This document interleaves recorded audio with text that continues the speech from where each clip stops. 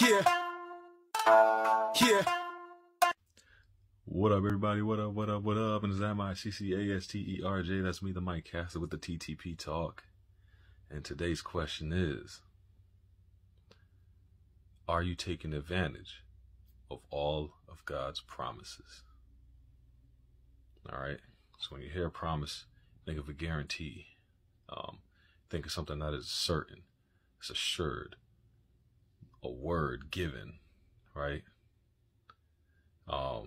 And that's how we should take it with God.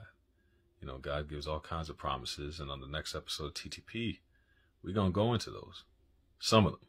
There's over 100 of them.